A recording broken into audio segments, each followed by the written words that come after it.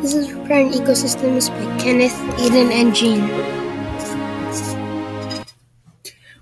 What are riparian ecosystems? Riparian ecosystems are the interface between the land and river. They have very lush vegetation. They're important for many cycles, and they're terrestrial biome.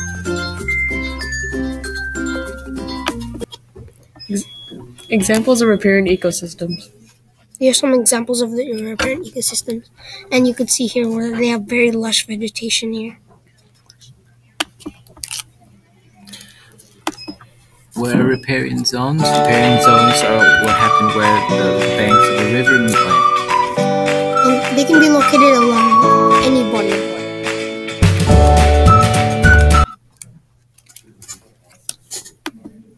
This is a map of the riparian zone. Yeah, you can see right here, right beside the river, where you can see where all the trees will be around here by the side of the river.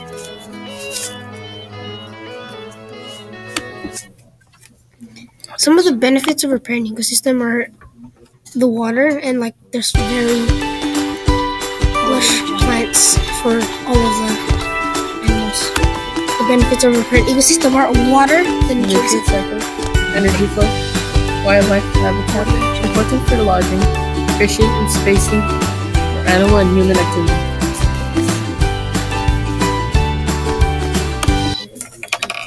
What is riparian vegetation? Riparian vegetation is very lush. It provides shade for shade and shelter for many animals, and the water keeps plants healthy. The nutrient-rich water can keep plants healthy, such as trees, herbs, and shrubs, etc. The plants are very lush and special, and green, etc. And green. Next slide. Okay, here we are at riparian wildlife. Aiden will explain this slide. Riparian zones provide food and water for animals, and animals like to go to riparian zones to rest, for shade, and mate.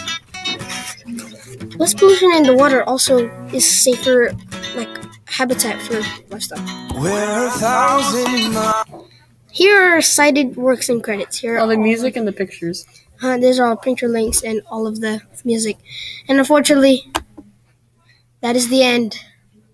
That is the end of this slide. But remember, that's all, folks. Merry Christmas.